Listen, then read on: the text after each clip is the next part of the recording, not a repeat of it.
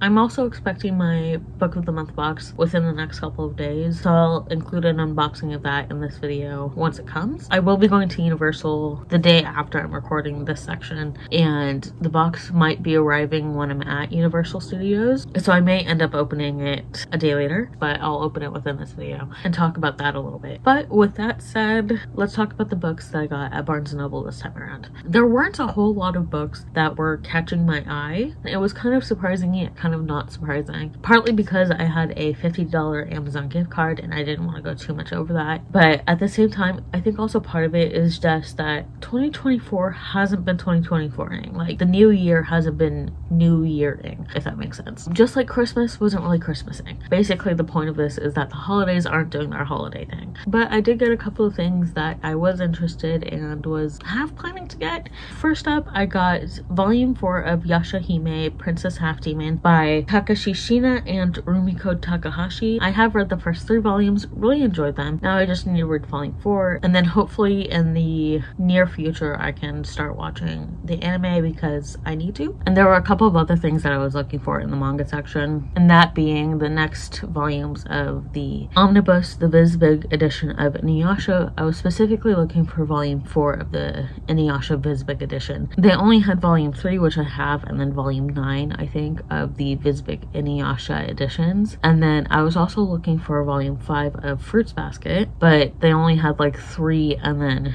7 or 8 and on. And for both Inuyasha, the Vizbig editions, and the collector's editions of Fruits Basket, I didn't want to get the later volumes without having the volumes in between. Like for Fruits Basket, I have up to volume 4, and I didn't want to start with getting volume 7 when I don't have 5 and 6. And with Inuyasha, again, I have 3, but I didn't want to go to 9 without having 5 through 8. It's just me being a little bit nitpicky with the editions I have in the volumes.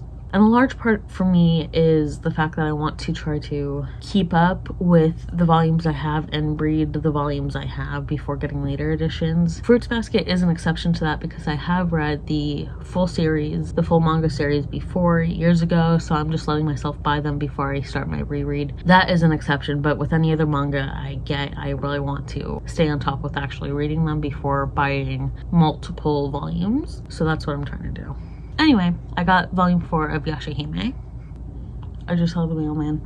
I'm kind of hoping that they have my book of the month. I checked a little earlier today the status of my book of the month box, and I think it was in Las Vegas. I didn't look at what day that it was in Las Vegas. I'm hoping they have my book of the month and that they just didn't update, or that the system was taking a little while to update. Anyway, the next 3 books that I got out of the 4 in total that I got from Barnes & Noble are cookbooks, baking books, bread books, well, baking books specifically. 2 of them are bread books, but the first one is Rage Baking: The Transformative Power of Flour, Fury, and Women's Voices. And this is by Kathy Gunst and Catherine Alford. I wonder if they're both Catherines and they had to distinguish, so one of them was like, I'll go by Kathy and you can go by Catherine. Because it's basically the K's. Creepy. Anyway, not creepy, but interesting. So I picked this up. I was just hanging out a little bit in the little cookbook section at Barnes & Noble. And I was just like, you know what, let's just kind of look through a couple of these, see if there are any that catch my eye. And the title of this one was like, oh, Rage Baking. That kind of calls out to me a little bit. I love baking, I do, but sometimes you do need to relieve some stress during baking. And I work as a baker at a bakery, and sometimes you just need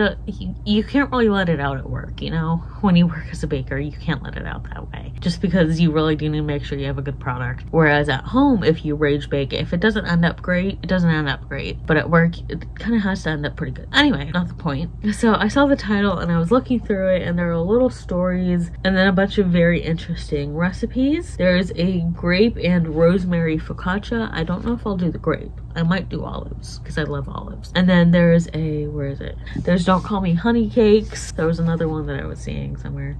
Let's see if I can, what's a buckle? I don't know what a buckle is. Oh, okay, that makes sense. For this one, it's blueberry buttermilk buckle. Fresh blueberries cause the top of this cake to buckle and caramelize into the batter while baking. Okay, that's why it's called a buckle. I thought they meant actual like belt buckle or seat buckle. Shows what I know about baking, even I bake. Oh yeah, grape and rosemary focaccia, maple walnut pull apart bread, all that. There's this one too. They don't show an actual picture of it.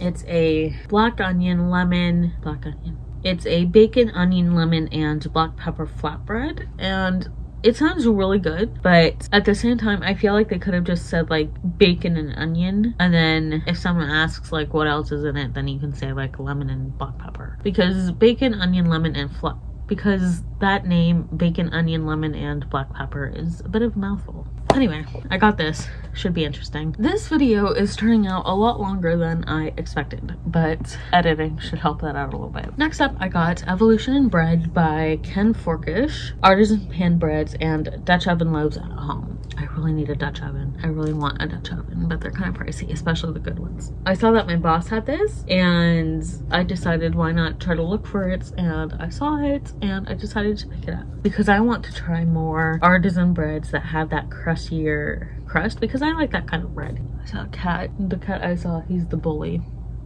of the neighborhood cats.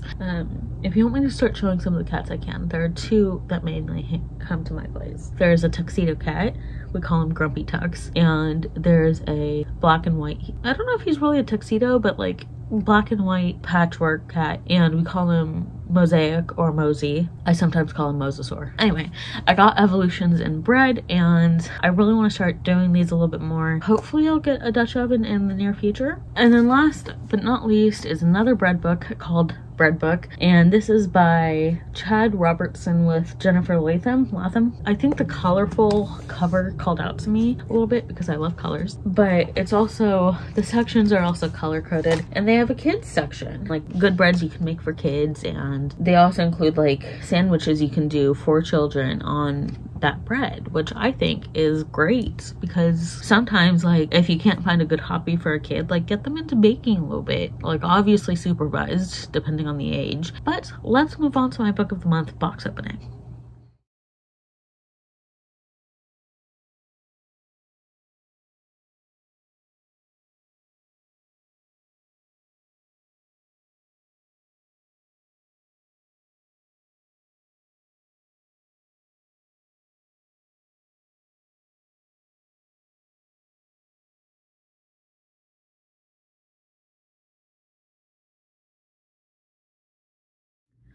It is 2 days later. I actually ended up opening my book of the month box last night after I got home from Universal Studios. The book that I got was The Good Left Undone by Adriana Trigiani. This was one of the member favorite choices just because none of the books for January were None of the books for January were interesting me. This was part of the member favorites, as I said, and this was the only one that was really interesting me, and I kind I didn't want to skip this month, so I went with this one. So just a brief little description about The Good Left Undone. Matilda, the Caprelli family's matriarch, has always been brusque and opinionated. Now, as she faces the end of her life, she's determined to share a long-held secret with her family about her own mother's great love story with her childhood friend Sylvia, and with dashing Scottish sea captain John Laurie McVickers, the father Matilda never knew. I'm pretty sure this is a dual timeline book, which usually hits well for me, at least with the Natasha Lester books. They've always been pretty solid, the dual timeline books. And we'll see how this one goes when I get around to it. I'm not quite sure. I'll let y'all know. If you've read the two books, the manga, Yashahime Volume 4 or The Good Left Undone, let me know down below in the comments what you thought about them. And if you've used the baking books that I've got, if you've used any of the recipes, again, let me know down in comments which ones were your favorite, least favorite. Thank you all for watching, and I'll see you all in my next video.